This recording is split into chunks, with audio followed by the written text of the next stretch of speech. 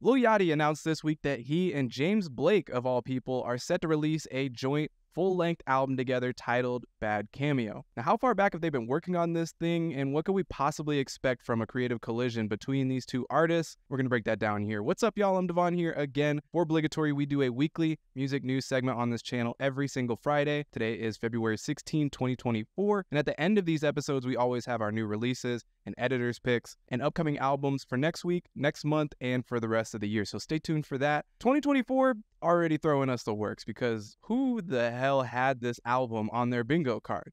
I mean, you could have, if you were paying attention. James Blake posted a picture of the two of them in the studio last year. I would not have been that surprised about them working on a song or a single together, but a whole album definitely caught me a bit off guard. But as we know, Yachty and Blake are both extremely willing to cross over and work with artists where it seems like opposites are attracting. For instance, we saw Yachty on the recent Faye Webster single, Lego Ring, and we also heard that he has some unreleased music with Fred again. James Blake, on the other hand, has worked with everybody from Beyonce to J.I.D. and Metro Boomin to Andre 3000, either as a vocalist or a songwriter or producer, etc. The announcement comes directly from Yachty in a video where he vaguely talks about the album. He posted this to Instagram, and it was a shared post with James Blake, so we got that confirmation from both parties, and not a lot of information about the album other than it's real and it's coming soon, they say. Now, how soon, do you ask? I mean, they've been working on this thing probably for about a year together. I mean, it's very possible that this is a finished album or a project they're putting the finishing touches on and releasing sooner rather than later. Again, this picture of them in the studio was posted in March of last year, and then James Blake was also featured in an interview with DIY Magazine posted in September of last year, talking about a time in which they were working together or hanging out, and then they went out for a night in London. So the timeline is kind of suggesting that they've had a couple times of working together or hanging out together to plan this thing. At the end of the video that they posted to announce this album, it says CMYK presents Bad Cameo full-length studio album, blah, blah, blah. Last summer, Blake was doing CMYK DJ sets in various places, and in one of these, he did play some unreleased Yachty music. That was in like August. CMYK is also the title of an EP that Blake released in 2010. There is also a CMYK group Instagram account now that is shared all the information that's been shared about this album. Yachty, as we know, turned a new leaf last year in releasing Let's Start Here, which was a pretty divisive album, but definitely featured his rap and pop sensibilities mixed with genuine neo-psychedelia and guitar music in somewhat of a Tame Impala or even Yves Tumor type capacity. Since then, he's been making a point to show off his range of interests and different sounds, while James Blake, on the other hand, has kind of gone back to his roots in a sense with his latest release, Playing Robots into Heaven.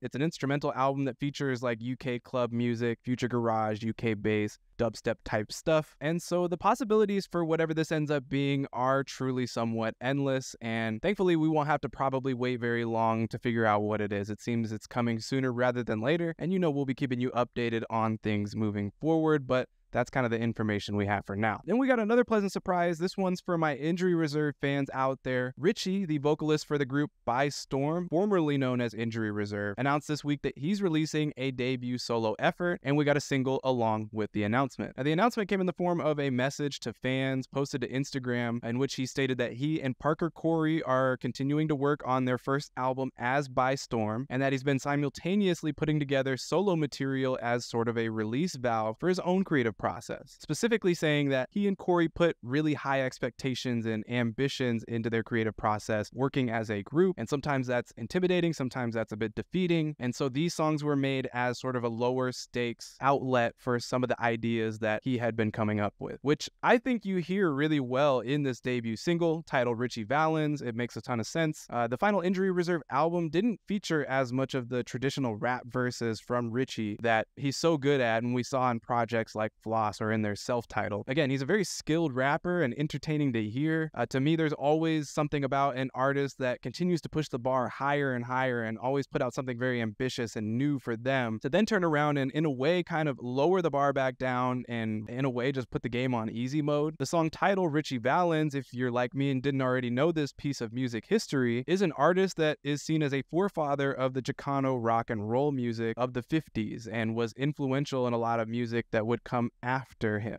He's most popularly known for the version of La Bamba that we all kind of know and love. He was only 17 years old and 8 months into his music career when he died in a plane crash along with another budding rock and roll superstar in Buddy Holly. The whole story surrounding that night and that plane crash is really crazy. It's really interesting. Most notably, he actually flipped a coin with someone who already had a seat on this 4-seat plane, and the rest is just kind of history from there. With that, it seems we are getting this RiTchie music soon and By Storm music possibly later on. Matt Champion of the group Brockhampton, who officially disbanded in 2022, dropped his first debut solo single since the disbandment of the group, titled Aphid, and this song features Dijon, who I love. If you haven't listened to his 2021 album, absolutely, it is fantastic. I recommend it. As of this particular moment, I haven't heard concrete news about an album release. That is exactly what seems like is happening right now. Matt is still signed to RCA as a solo act. And again, that's really the only concrete information that we have so far. But if you go to the Matt Champion website, you'll find a pre-order for a t-shirt with this design on it.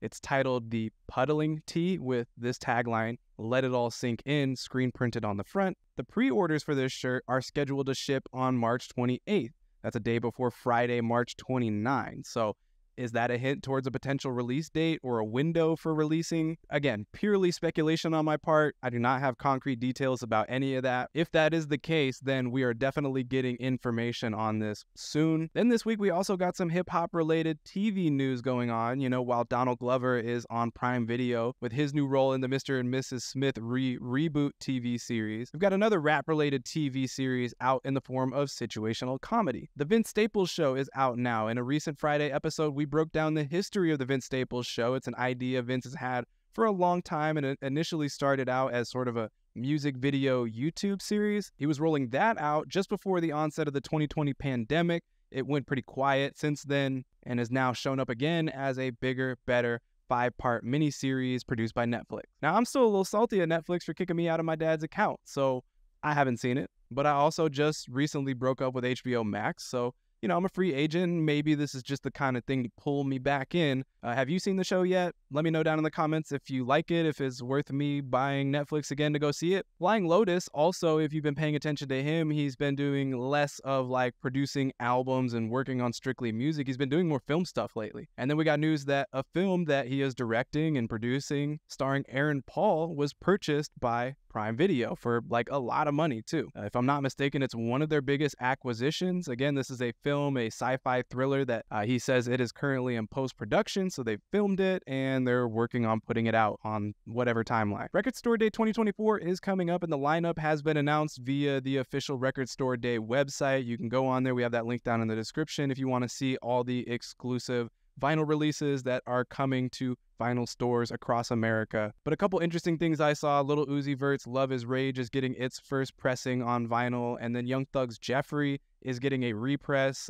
Those vinyls have been really, really valuable and soaring in value over the recent years. They've been a little hard to find. Let me know if there's anything you're particularly excited and looking forward to getting your hands on when you go this year. And that is all the news stories we have for this week. Now are our notable new releases and editors' picks for this week, February 16. A pretty decent album release week with a new Idols album, as well as Serpent with Feet if you like R&B, Yeet if you like turned up hyper trap stuff. But it's really the singles that came in prominently and prolifically this week, with of course the 2 new Beyonce singles, a new Dua Lipa single, Tierra Whack, Matt Champion as we mentioned, 2 new Vampire Weekend singles as well. The RiTchie single that we talked about, Schoolboy Q, dropped a new video. He's dropped 2 last week that didn't get single releases. 101 does have a single release along with the video, but top to bottom, the single releases for this week were really pretty top notch. Then we got our albums announced this week, which of course is headlined by Beyonce, Renaissance Act 2. Pearl Jam also announcing their new album, Dark Matter. I particularly am looking forward to new albums by Baby Mother and Fortet. Albums releasing next week are looking pretty good as well. MGMT is one that I've been looking forward to for the entire year so far. March is definitely looking like the month of music so far this year. Kicking the month off on March 1st, we get albums from Mannequin Pussy, Madlib and Kareem Riggins, Jay Webster, and Schoolboy Q. Following week, we're going to get an Ariana Grande album. The week after that, we're going to get Chuck Strangers, Tierra Whack, Fortet, and more. Later in the month, we're getting Adrian Lenker of Big Thief, Shabazz Palaces, and of course, Beyonce to end the month. Finally, we wrap up with our albums releasing the rest of the year, so April moving all the way into early June. So check out the full list on your screen, and that is all we have for today's Friday show. You're watching to the end of the video. I know you fuck with us. I really appreciate you. Here's 2 videos that I think you should definitely know about because we're doing some Black History Month music content on this channel. Last week, we released a video, 10 Black indie and hardcore bands or artists that you should definitely know about. Please do us a favor and check that out. But another Black History Month video that we're working on, it's coming here in a few days, is going to be hip-hop albums for those of you who think that hip-hop is dead. Albums from 2020 to 2024 that we think are showing that hip-hop is not only alive right now, but it has a very bright future. So that's coming soon. We got one out already. Check that out. And thanks again so much for watching. We're going to be back here again with another Friday video next Friday, bringing you the news. We do this every week. Clicking the like button or dropping a comment is probably the best way to get us put back in your feed when we drop another video. And we'll be back soon for you. All right? Peace.